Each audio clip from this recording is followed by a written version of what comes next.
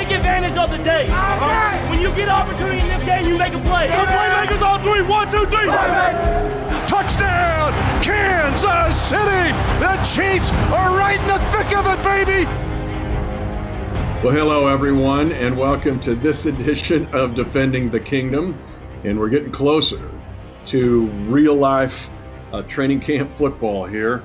Mitch Holthus with you, the voice of the Chiefs, along with the man, 10-year National Football League veteran, community leader. He's been great in our ambassador program.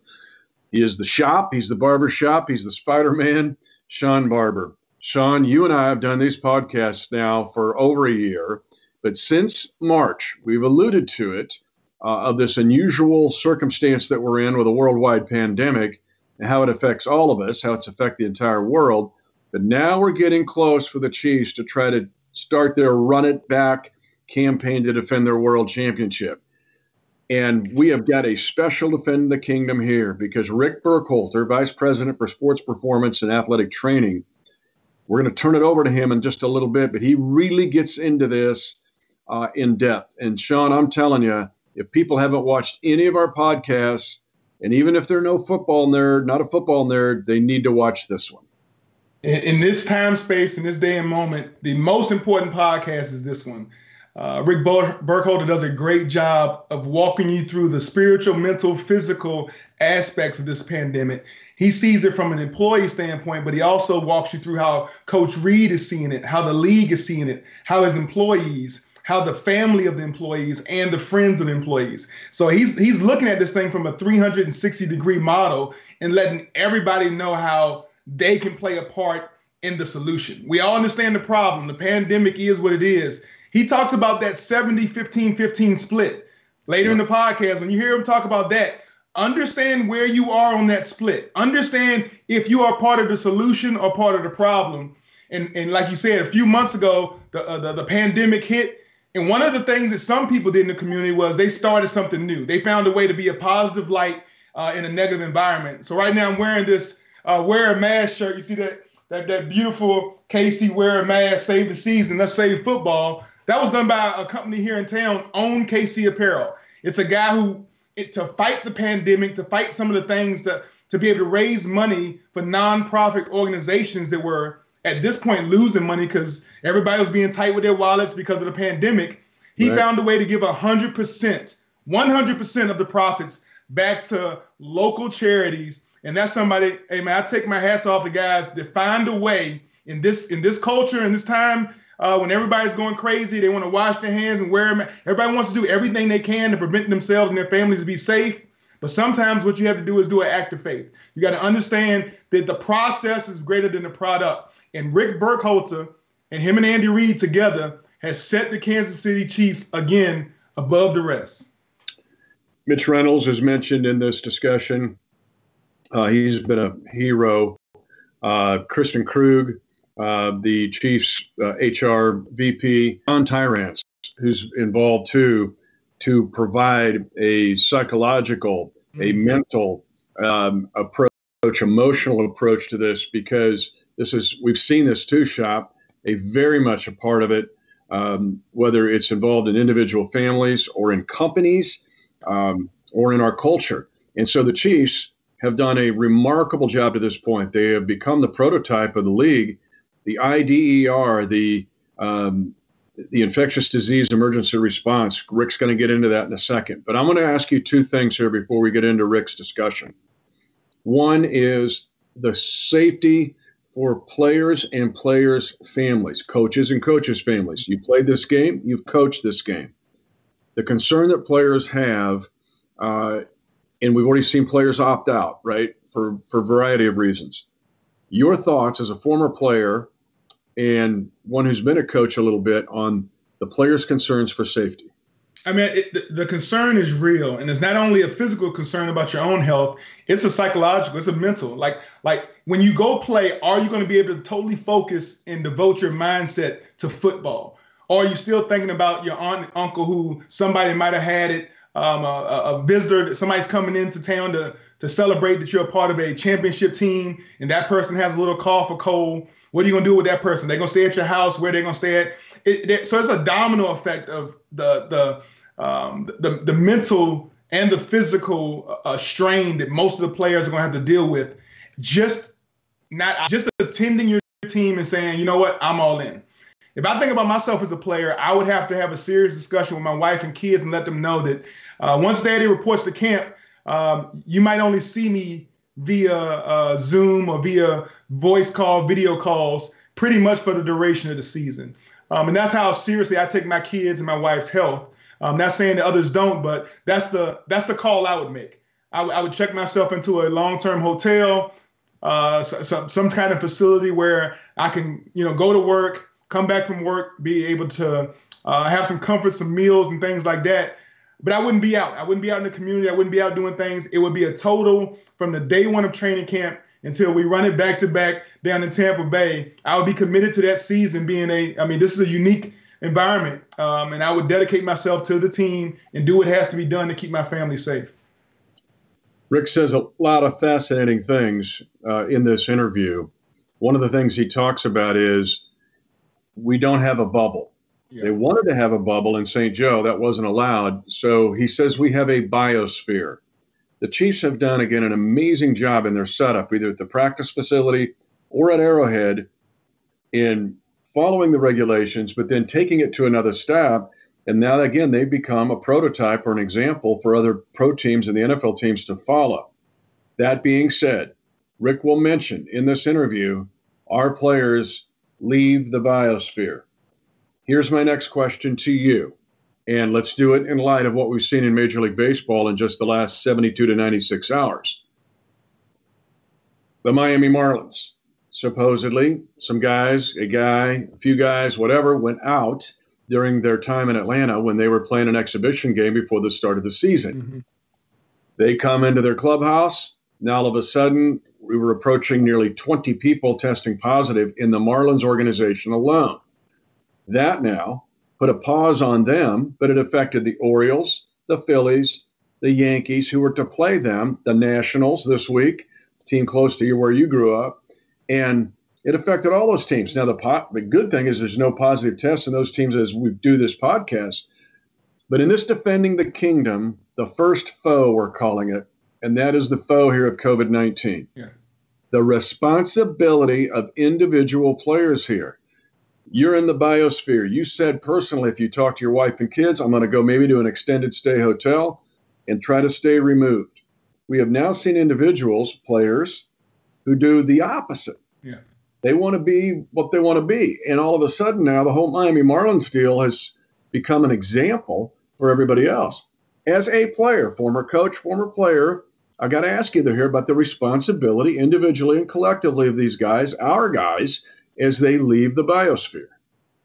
Andy Reid does a great job of making people realize when you're a part of this organization, it's more of a family atmosphere. And so you come here day one as a teammate, but the expectation is that you build something, build a responsibility, a love, accountability for one another where you see each other as family. And what I know about when we share family stories, I might be a player with no wife and no kids, and I might feel like it's my right to be able to go hang out. But I got to respect the fact that Tyron or Pat or Kelsey, those guys might actually have aging family members staying with them.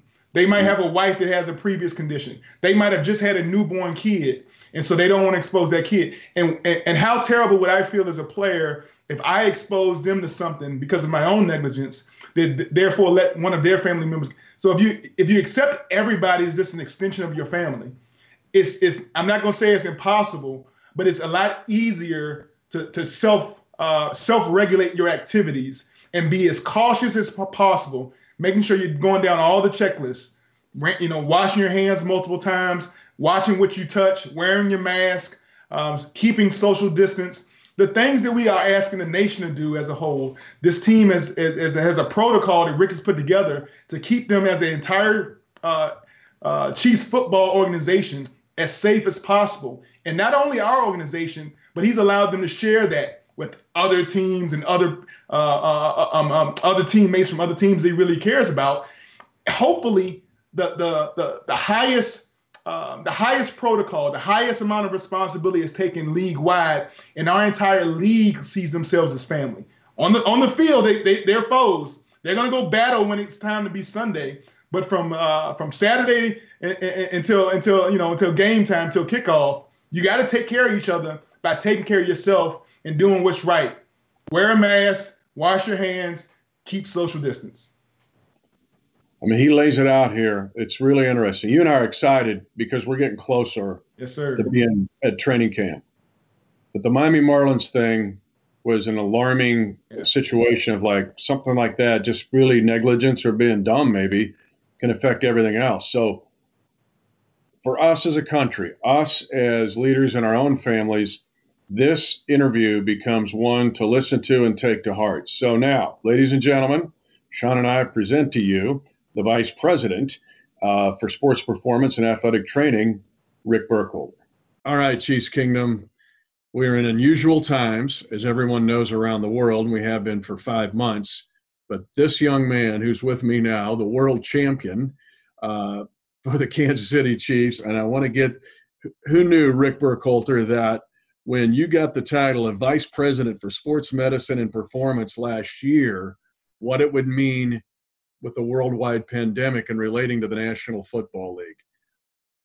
Just kind of give us a 30,000-foot view of what has happened with you in that role and the fact that you have had that now consolidation to help you with communication over these past 5 months. Well, thanks, Mitch, and I'm not young, but I am a world champion, so I'll take that. My day starts every morning by opening up the CDC website to see how many positive cases, how many deaths there were, and where we're at in Kansas and Missouri. Every day, that's how my day starts. I never opened a CDC website in the last 10 years, right? Probably. So right from Jump Street, it's changed. So this was a huge undertaking.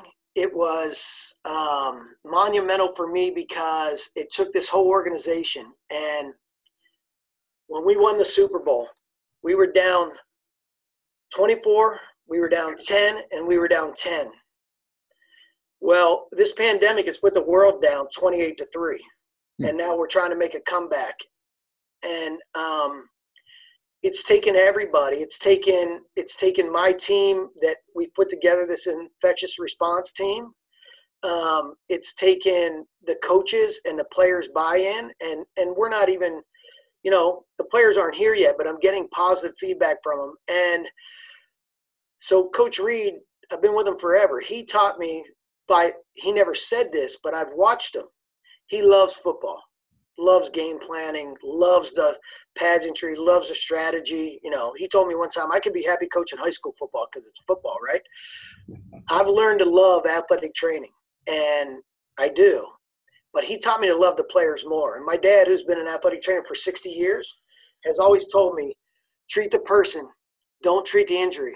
That's how I treated this pandemic, is we've got to treat people. We've got to make them safe. We've got to take their fears away. And I've interviewed a lot of players virtually to figure out what their fears were.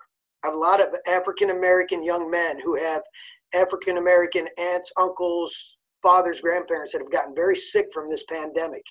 Something that honest to God, I can't relate to. I'm just not in that realm. But I see the numbers, and so I reached out to them and I said, "What's your concerns?" They said, "Our families, and then we'll feel guilty if we get it and have to miss time." And so, but that's what makes us champions, right? So my team put some things in place to ease that for them, and I think they're happy with it. We're going to educate the families. We're going to provide testing for families. We're going to be able to get players away from their families if they're sick. And then, we're one of the only teams in the league that has a full-time mental health clinician on staff, full-time. He's on my infectious response team because it's such a huge deal. And, when we get positive tests, we're going to get positive tests, Mitch. It's going to happen. Right. You hope it doesn't happen in big numbers. Shawn will immediately be contacted, and he will contact those employees. And even before we started, there's people that loved ones of ours that have gotten COVID, and people have reached out to me, and I put Shawn on them. So there's something to do with the protocol, right? This IDER that we put together, this infectious disease emergency response document, and that motivates us and that guides us, right? That's the science. And I always talk about Andy Reid, the art and the science. He teaches us all about art and science. The art of this is what's driven me crazy because I've never had to do it. It's not in my DNA. It's not in my blood. I have some art when I'm treating injuries, but I'm chasing something invisible right now. And I've got to account for it. It's like playing a video game. They're shooting you from behind. And you don't know where it's coming from. That's me right now. And that's been my life at 30,000 feet. Thank God for my wife, Christine Burkholder, because she has steered the ship at home while I've been a mess, absolute mess. And I don't want anybody to feel bad for me. This is my job. I make a lot of money. She told me the other night, she woke me up in the middle of the night. I don't even remember her waking me up. And she said I was screaming at the top of my lungs, help me, help me. I have no idea. I don't know. It's just a stress involved. And here's the stress, and it's a beautiful stress. It's a beautiful stress. There's stress in this country. There's stress in this country. There's racial tension. There's political tension. People think that's stress, right? And it is to some people. My stress is this, Mitch. I love the people that walk through the door of this place. And now in my title, I'm taking personal responsibility for them.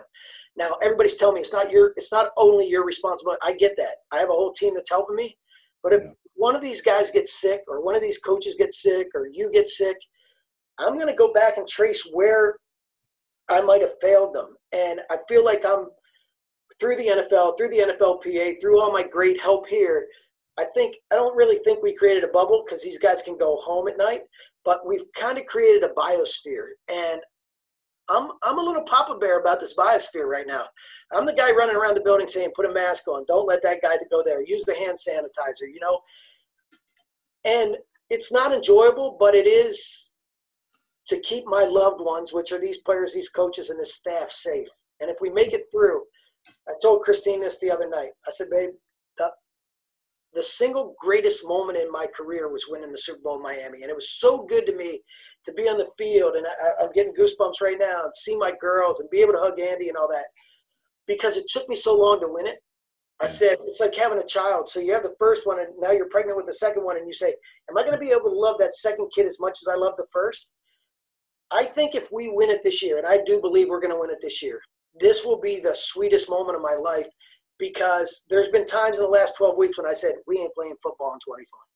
Yeah. And now to be here and camp is right around the corner. And you know me, you and I spend a lot of time in St. Joe. I love training camp. It's where I get to do my job. Somebody does my laundry. Somebody feeds me. Somebody makes my bed. All I have to do is do the thing I love. And the only thing I miss is my family. I love football. I love training camp, and it's here. And I had my doubts the last 12 weeks, so I'm jacked up about this, but I want it to work, and I'm super cautious. I feel like I'm a lifeguard at the wave pool, you know? Well, I'm counting on you. Let's jump back a couple things here, and I'll let you go. One is the IDER, the the Infectious Disease Emergency Response document. The Chiefs were the first team. We were the first team to get it approved. Walk through the steps you had to do to get it approved, because there was a lot of consternation. Players were coming out and giving a lot of opinions, and all of a sudden it comes out the Chiefs were approved. What did it take to get that approved, and how detailed was that process? So I'll answer in two parts. So the first part is you have to put together the document based off of the NFL protocols. So the NFL protocols will say social distancing in meetings, and if not, you have to go virtually. So then you have to take your individual setup and describe to them how you're going to socially distance in a meeting or how you're going to socially distance in your locker room.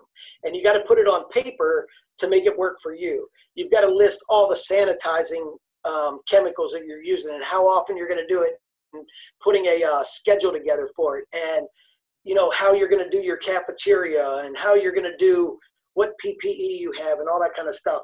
And so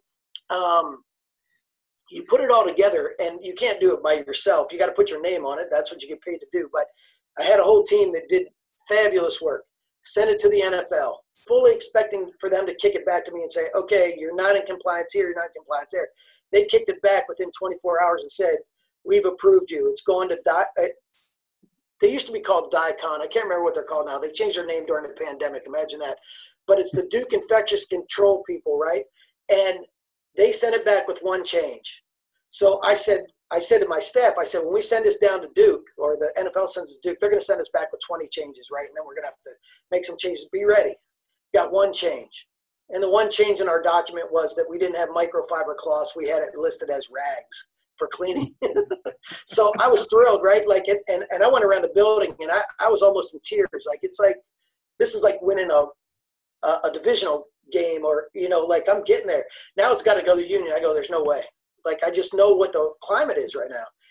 And they passed it through. And so I had a little mini celebration in the middle of this thing for about 5 minutes and said, hey, we did it. Now we have a document. Now we can go to work. Because you want to order plexiglass and stuff for lockers, but you don't want to put it up if they're going to come back and say that's not going to work, right? So it was our getting approved that we could really put our action plan in place. I love it. So the other side story too, which the kingdom will love and you'll love, is, Andy makes us very close to the players. And so I know that the Badger and Pat are the leaders, right? That's obvious. I mean, all you got to do is show up in the first quarter of a game or pregame, you know that, and then being in the locker room with them. So I see that their buddy J.J. Watt's putting out on Twitter that nobody has an IDER approved. So I called the Badger. I said, look, man, I love JJ. I think he's great for the league, and I know what he's doing. But you call him right now and tell him the Chiefs have one. And he was like, what? And I said, okay, listen, before you do that, I'm going to send you mine. Mine's been approved. You have it. And then read through it and call me. And I said to Pat, I'm going to send you mine if you got any of the boys that don't want it. So then the Badger called me, and he said, Rick, do you mind if I send this to Pat Peterson and JJ? That made me feel good about the Chiefs. And it put those guys – they're leaders on the field, but I put them in a leadership role in the NFL. They're like, this is what my organization's doing. Listen, we don't have the newest facility, but we have one of the safest right now because of the people that work here, you know? And it is our home. Yeah. And it's clean. Well, congratulations on that. It just makes me more proud of this franchise and everybody that's been involved with you. Now, just a couple more questions. One, hey, let's be honest here. We're dealing with 22 to 28 to 29-year-olds on the bulk of this team. You've got them in the biosphere, but they're not in the biosphere 24/7. They leave. What do you tell these guys to say? Because we've seen it throughout in colleges. We've seen it. You know, they got to go to a party and 12 guys get infected or test positive, whatever. Yep. What are you telling them? What's coach telling them? And how do you guys say, hey, you're leaving our biosphere now. You're coming back in just a short while. We got to have you, man. Don't get crazy. What do you tell them? Well, previous to the pandemic, I believe that you control what you can control. Pandemic changed the world. You've got to try to control the things you can't control. And the only way to do that, it's like raising daughters, right? You can tell them, don't hang out with those people. You got to educate them. Got to educate them. And education is a big part of our IDER. And I'm going to rely on coach and his coordinators to make sure that the coaches are compliant. I make sure that, like, individual departments like Ted's and the cafeteria workers and Mitch and his staff and my staff and the equipment staff, we got young kids working for us. And we've got to tell them, if you get anybody sick, this is terrible. So you got to go home at night. And I'll continue to educate through the process. I'll probably start in staff meetings, giving them a little nugget each day that they can kind of remind the players about. I will tell you this, Mitch. So I've tested every player in the organization now. Nobody was late and nobody missed. Wow. It says almost everything right there. Finally. Some of your boys beat me to testing this morning. I've been up there early because I've got to make sure it's up and running and all that. Yeah. But like Sherm and Schwartz and Winchester and Mikol, they're in the parking lot, like, getting ready for the parade. And I'm like, and they all had masks on. And I said, what are you guys doing here so early? And they go, we want to get this thing rolling. Yeah. If you have that, you have a chance. Yeah. Love these guys as you do. And honestly, Rick, it's been separation anxiety because I'm not around them. And I don't think I'm going to be around them maybe all season long, but love those guys. And you've, in this podcast, which is basically, I'm going to call it, we're winning this first game, and the first game is this. But finally, what would you tell the kingdom? Not and two things. One, if you're talking to the kingdom as if you're talking to our players, what would you tell them about the protocols? How do we handle this? The second, what would you tell them from a mental and emotional standpoint of how we're going to win this first game?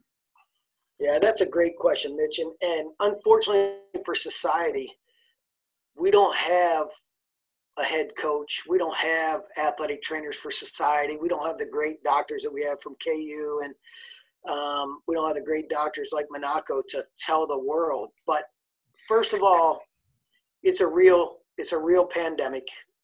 It's a real disease. It's viral. So viruses are hard for us to contain, whether it's influenza or back in the HIV pandemic, or not pandemic, but it might have been an epidemic. There's very few pandemics, but this thing's real and you can't see it. So we have to treat everybody like they're COVID positive. You have to. You have to go to the grocery store and assume the person that is checking you out is COVID positive. You can be safe. You can be safe. Keep a mask on. Wash your hands 20 seconds at a time with water and soap. Use hand sanitizer. Don't be with anybody more than 10 minutes because 10 minutes and 6 feet is the cutoff. And we can do this as a society, and this thing will – a lot of viruses die out on their own because viruses go because they can give it to each other and they mutate and all that kind of stuff. This can be contained if we do the right thing.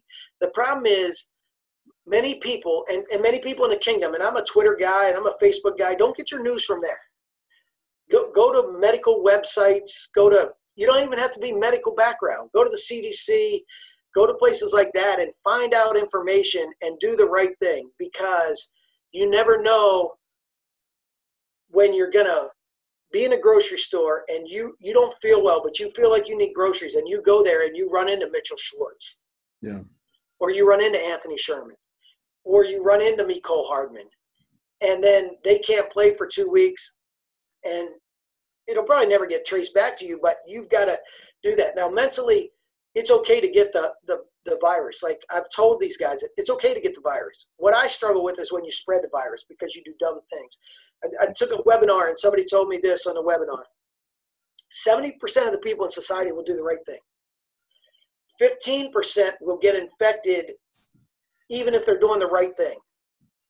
15% of the people don't give a damn, and they're infecting everybody else. And so the number is going to continue to grow until that 15 that doesn't really care about it and doesn't care about society gets with the program and washes their hands and puts a mask on and all the stuff that we're asking you to do. It's real. We're going to try to keep it safe here, but it doesn't do us any good if you guys are sick in the kingdom. Yeah. We need you guys, because that's been our bloodline through this organization. Well before I got here, you guys showed up whether they were winning or losing. Now we're winning. We want you guys to be able to come and enjoy it. And it's going to break my heart on September the 10th if there's not a full stadium and we're raising that banner for the first time. That's going to kill me. But I know my group on the sideline. I hope they're going to be safe. I'm praying that they're going to be safe, and I'm going to do everything I can to keep them safe. I ask the kingdom to do the same. Pray that you're safe. Do everything you can to be safe. And maybe by the end of the year, when we're really hitting our stride, you guys will be able to be back in the stadium full, and we'll do this thing. And Rick, when we drop that banner, whether it's some fans, no fans, all fans, you're going to feel that spirit. And they're going to feel the spirit of this podcast coming back, because it's something I say every day, Rick. This organization is at a whole completely different level and leading for not just the NFL, but the rest of the professional leagues. But you will feel that spirit because it's very real. Thanks for being with us, my friend. Let's run it back, and God bless you. And just hang in there, buddy. Keep grinding away for us. We're counting on you. Thanks, Mitch. And know this, when Fauci makes us wear rubber gloves, I'm putting that big old ring right over the rubber gloves.